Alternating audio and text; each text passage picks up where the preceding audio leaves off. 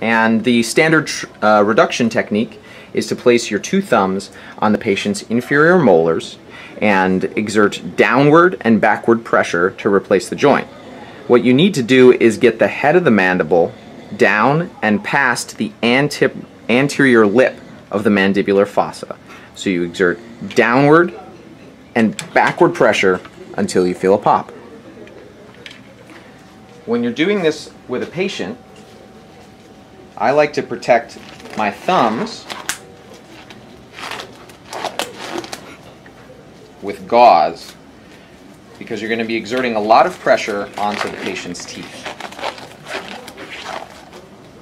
So again, take your two thumbs and place them on the patient's inferior molars. And you might have to exert significant pressure as you pull the jaw down and posterior until you feel a pop.